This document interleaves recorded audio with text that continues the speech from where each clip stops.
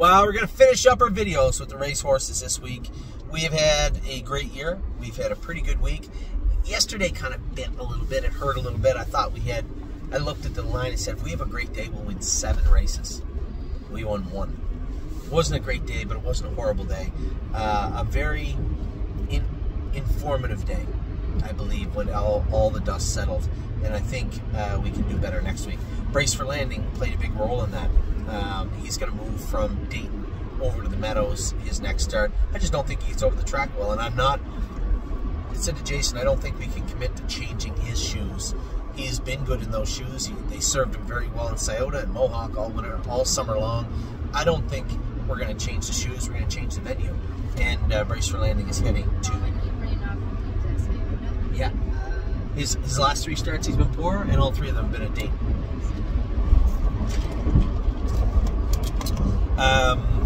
Save America has been just an absolute pleasant treat.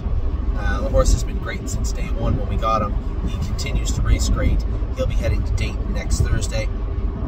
Spitfire Overseas. Yes, he wasn't as good. And somebody said, oh, maybe he's not the same old Spitfire. You guys just have to understand. You have to understand. You can't be on the shelf, come off the shelf, and immediately be the horse you were. That takes an extremely special kind of animal and a very rare one. It takes time. Spitfire Overseas literally looks like a broodmare right now. Stacy has about 100, if not 120 pounds overweight. He just needs to work back into shape. And as he does, and he hits that top line, and he will get back there. He didn't get put away dull. He didn't get burned up at 4 when we were racing him. He wasn't hurt when we put him away. We put him away because it was the right time to put him away. That horse raced all through his 3-year-old season, all the way into his 4-year-old season, and then got a break in June.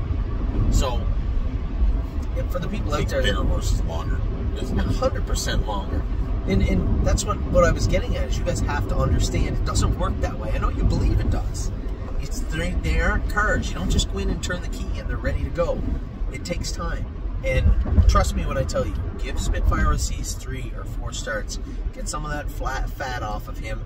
Get him really in good shape and trotting good. And then you're going to see him not only get to, but start to do very well in the Open as he did his 3-year-old into his 4-year-old season. Now as he heads into his 5-year-old season. Tactical Mounds, again, a very rare break at the start this week. I'm sure she won't repeat that next week. Texan Soprano, another horse, has to round into shape also. Little flat his first 2, but I'm sure he'll come out swinging very soon. All Gas No Brakes had missed a month. It's going on 5 weeks. And James did tell me the horse schooled very good yesterday, so I'm interested to see how he's going to race a week from Monday. School her on Friday, come back with another semi-stiff training on Wednesday. I would say if he's in our barn right now, I'd probably go 1.5 miles with him, 15, 10, 5 in the jog cart on Wednesday, really tighten him up without going too fast, and then he'll be ready to rock on Monday. That's my feeling with Gas. Greatest Ending, Stacy said, trained well today. He is going to be indigo. He is going to be indigo on, I assume Thursday they draw for today. She said they were drawing today, I believe. So, Greatest Ending, we gave him some time off, brought him back, 2 qualifiers, now a stiff training mile, and back into racing shape. I know that they qualified him with hobbles on, I believe, unless I misunderstood what Stacy was saying. I believe they're going to race him free-legged his first start, and I'll be honest, I found him much, much better without the hobbles on. I know we had some partners saying, oh, you know, he's not as good, you haven't left with him, and the very next week I just blasted him right out of there with no hobbles on. I think he was a winner in 52 and a piece.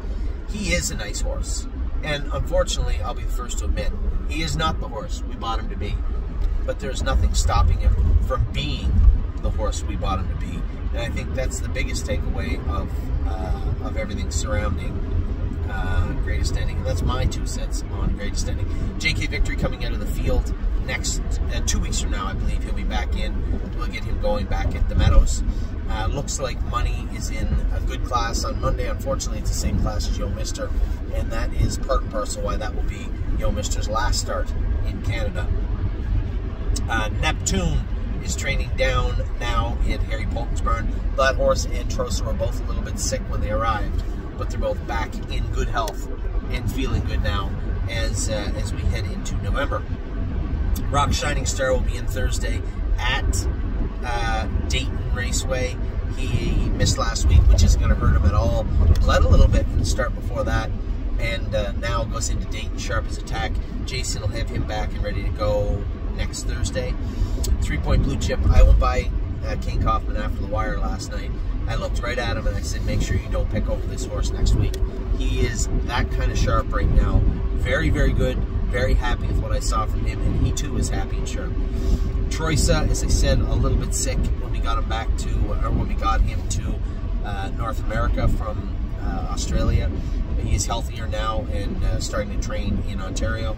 Yo Mister, as I said, this will be his last start in Canada. He'll likely go to the Meadows or Southern Ohio or Indiana. I'll make my mind up over the next 48 hours exactly where he is going to go. Chevron's Bypass, we just have to dry her up, keep her lungs dried up, keep her airway dried up. She bled her last start, and I think this was more of a compounding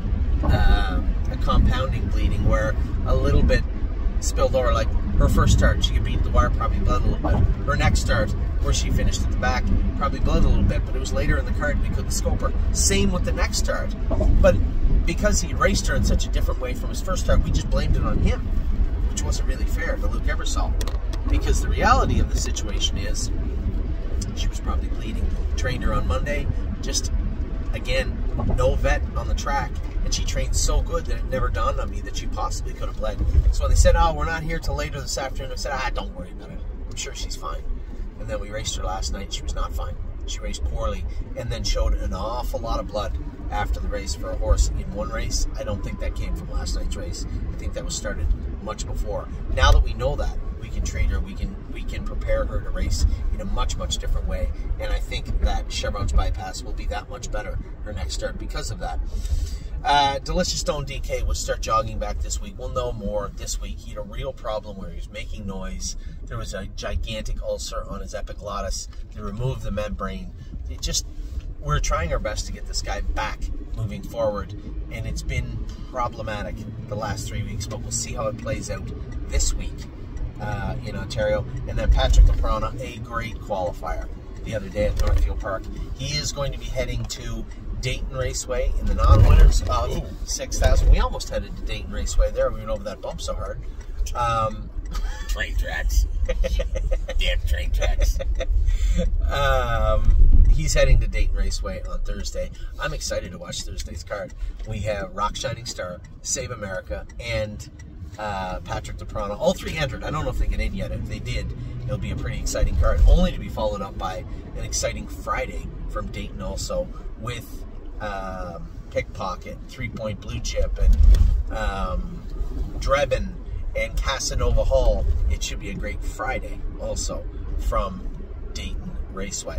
So, we are here. We are mere minutes from the Agriculture Center complex, the Farm Show complex in Harrisburg, Pennsylvania.